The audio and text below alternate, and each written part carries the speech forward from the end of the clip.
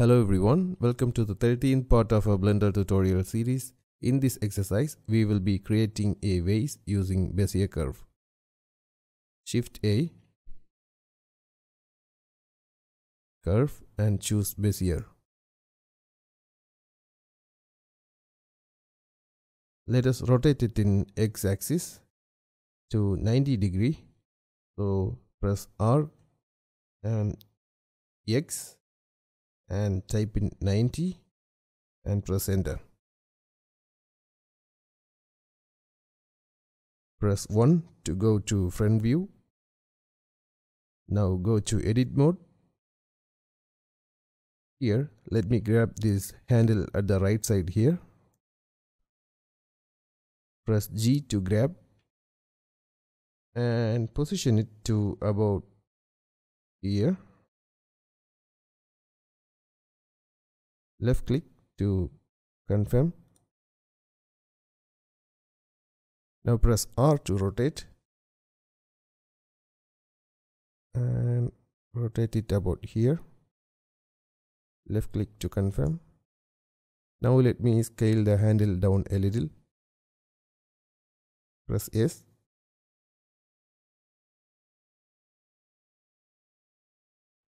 Just bring about here and left click.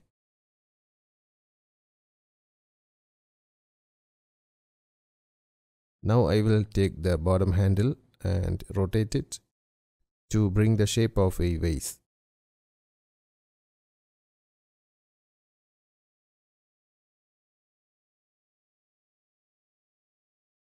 Press E to extrude it close to the center of the axis.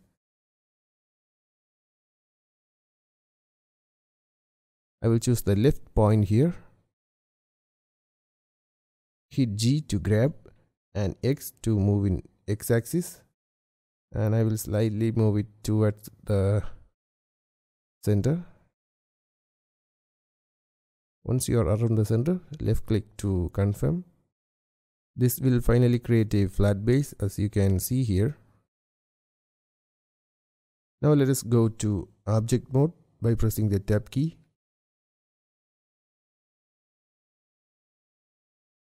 Go to object data properties and increase the resolution to around 24. Type in 24 and press enter. So we will get more details in the curve. Go to Modifier Properties tab and add modifier, and here choose screw. Go ahead and click on y-axis.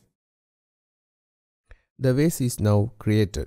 You can still adjust the curve. Press S to scale. And now we can still adjust the curve if we need. Now I will add another modifier. I will just go to add modifier and choose solidify. I will just add few thickness to the vase.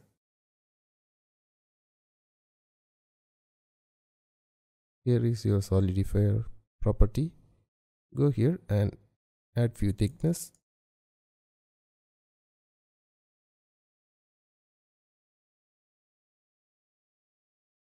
You can convert the curve into a mesh object if you want.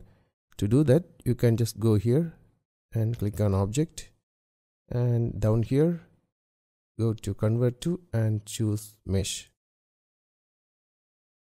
And if you go to edit mode, you can see that it is now a mesh object. I will go back to object mode and add modifier and add subdivision surface and increase levels viewport.